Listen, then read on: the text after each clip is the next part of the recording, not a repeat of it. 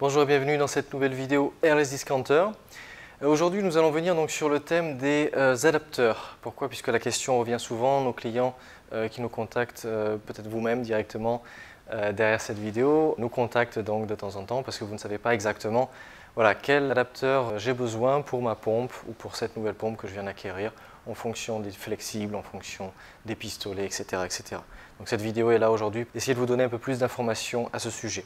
Là actuellement, vous voyez, j'ai l'exemple de ces deux adaptateurs, un quart que l'on trouve très régulièrement dans nos ventes puisque nos clients ont besoin de ça entre les flexibles, ou bien un demi pour les flexibles, après plus pour les enduits. De manière générale, comment cela fonctionne? Déjà, du point de vue informatique, vous verrez que la plupart des pistolets aujourd'hui Airless, donc pour la peinture, seront des pistolets qui auront un filetage d'1/4 de pouce.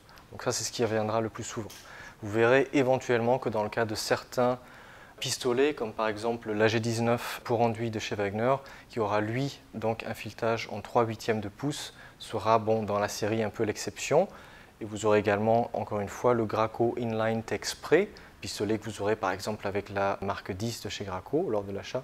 Pistolet donc également pour les enduits qui sera lui avec un filetage de 1/2 de pouce. Rapidement, concernant les anciens équipements Airless, vous verrez que notamment chez la marque Wagner par exemple, vous trouverez donc des anciens pistolets, des anciens flexibles qui ont eux un filetage plutôt en 11/16 de pouce ou bien 7/8 de pouce ou bien M16 par 1,5 de pouce, qui sont donc généralement des anciens filetages qui sont aujourd'hui qui ont été un peu oubliés puisque la marque Wagner s'est un peu par exemple adaptée au nouveau format que fait Graco déjà depuis un moment également, qui est plutôt 7/8 par exemple, entre 7/8 de pouce entre le support de buse et le pistolet en lui-même, ou bien, comme je l'ai dit, 1/4 de pouce entre le pistolet et le flexible.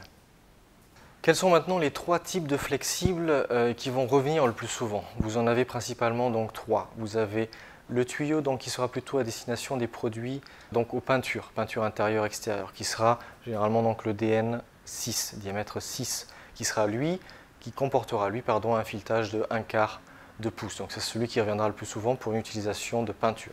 Ensuite, lorsque le produit devient plus épais, ou bien sur un produit qui est vraiment à cheval entre les peintures et les enduits, vous trouverez un DN10 qui sera lui plutôt en 3/8 de pouce.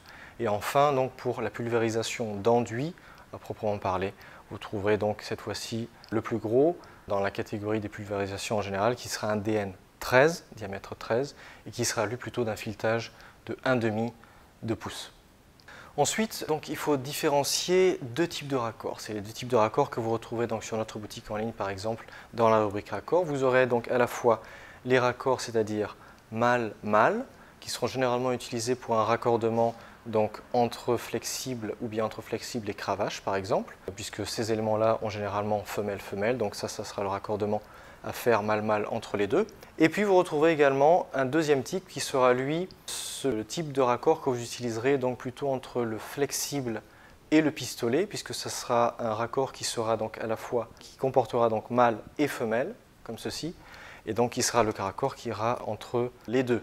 Vous trouverez par rapport à ces raccords différents embouts, vous les retrouverez sur notre site. Vous trouverez très bien des embouts qui seront 1/2 de pouce comme celui-ci, vous retrouverez 1/4 comme je l'ai dit au début, généralement pour les flexibles en DN6 qui sont également 1/4 de pouce. Et après vous pourrez trouver des raccords qui vous permettront de raccorder, de changer vos anciens accessoires qui étaient dans les anciens filetages, c'est-à-dire 11/16 de pouce ou bien M16 par 1,5 de pouce en 1/4 par exemple comme celui-ci, afin de transformer votre filetage vers les plus récents, en fonction des nouveaux accessoires éventuels que vous serez amené à acheter. En dehors des raccords, comme je l'ai dit, mâle-mâle par exemple, qui vous permettront de raccorder les flexibles entre eux ou les cravachés flexibles, vous aurez également des raccords qui vous permettront de raccorder votre support de buse à votre pistolet, entre les deux, au niveau de l'embout si nécessaire, si le filetage n'était pas le même avec le support de buse ou bien également la lance. Les lances que vous allez trouver généralement sur le marché actuellement et par exemple les lances Fairbax que nous vendons actuellement sur notre site sont des lances qui sont au format d'aujourd'hui, qui sont créées de même que Graco par exemple, qui sont en format 7/8 de pouce. Et si jamais votre pistolet avait un ancien type de filetage, il existe un raccord également pour vous aider à fixer ces rallonges classiques qui sont produites aujourd'hui. Donc pour finir, vous avez donc différents raccords comme je l'ai dit, entre les flexibles, entre le flexible et le pistolet qui sont également donc des raccords tournants, et vous avez également, si nécessaire, un raccord entre le support de buse et le pistolet ou bien la lance et le pistolet. Chez les raccords, bien sûr, pensez bien que vous avez donc toujours les raccords d'origine, des fabricants Wagner et Graco par exemple, que nous vendons également sur notre boutique. Mais il existe, comme vous le verrez dans notre rubrique raccords, l'ensemble de ces raccords, qui sont également à ma droite, qui seront produits, donc qui vous permettront donc de pallier à pas mal de situations et donc vous adapter en fonction des matériaux.